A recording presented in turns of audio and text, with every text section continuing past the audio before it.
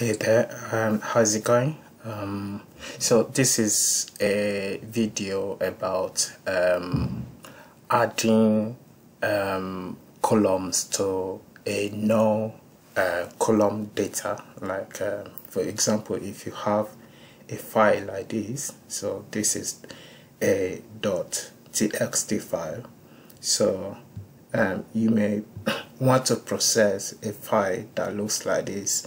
So if you're receiving a file from the source that has only the data without a column, column name of each of the data. For example, this is supposed to be either full name or name, and this is supposed to be gender, and this is supposed to be age. But as you can see from this file, it doesn't come with column name.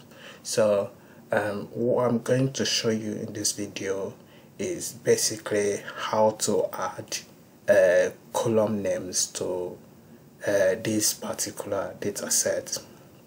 So I have two ways of doing this, but this video is going to focus on the first method. I will make a video about the second method, so this is going to be part one. So without further ado, let's get started.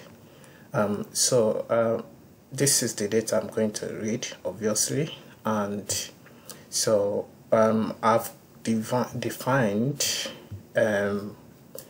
I've actually created a trait where I basically created my Spark session. So what I'm doing in this particular package here, so what I'm doing is basically mixing the traits where Spark session is created with this random example class. So, and here I'm just trying to not log lots of information on the console, and so the next thing I'm going to do is basically read the data from the file. So let me define a data frame. Let me call it person df equal to Spark session dot read. I'm going to use the format as CSV, but I have to give it a delimiter because it's a text file. CSV dot option delimiter is going to be tab. So delimiter is tab,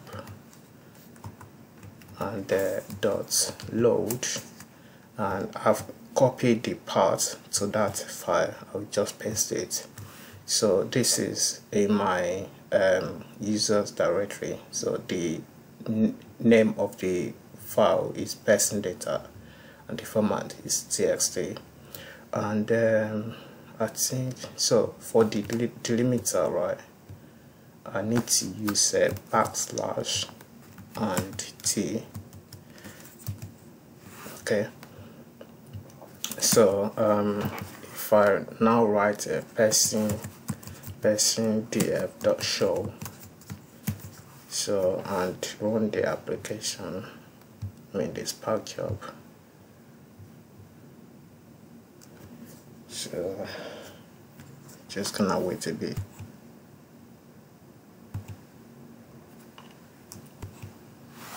So as you can see right here, so automatically Spark basically use the add some column based on index to that data set. So it named the first column of data as C, which represents column O, which is in the index, so CO. Then the second one C1, and the third one is C2. So, but that is not what you want. You want to name your column based on like maybe your business logic. Okay, so what you have to do in this case is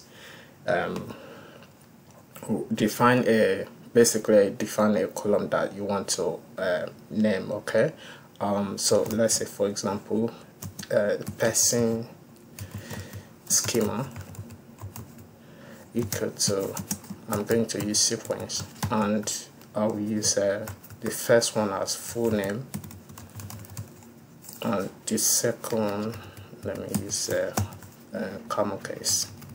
The second one will be gender, and the third one is going to be the age. So here the method you're going to use is toDf, but in order to get toDf you have to import implicit from Spark. So using the Spark session you already have, you can say Spark import Spark session dot implicit dot toDf. Okay. Now, so dot underscore. So using that, you can now say person df, because this is your data frame, right? Dot to df. Then what you want to do is basically add this column names to that data frame. So that will be person schema. So if you do it like just put the sequence there, it's not going to work. But so you have to kind of add the sequence like kind of you know. So if you just like so what I basically want to do is basically inside that toDf, what I want to do is put everything there inside here as column names, but that will be a bit messy, right? So that is why I have to do this. So person schema, so underscore asterisk, so that will basically put those names one by one in the toDf. Then you can now say dot show. So let's run it again.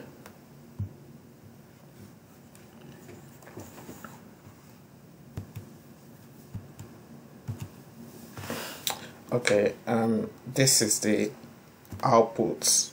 So you see, this is the previous one when we did not add the column names, right? And this is the second one with column names. Now you can see those C index 0, index 1, index 2 have been replaced by the actual name, right? So that is how you can write add column names to a no column data set. Alright, that is it for this video, guys. Thank you for watching. I really appreciate it. Don't forget to hit the like button, leave a comment and subscribe. I'll be uploading more videos like this, and the part 2 of this is coming as well. Alright, thank you once again. Have a lovely day and goodbye.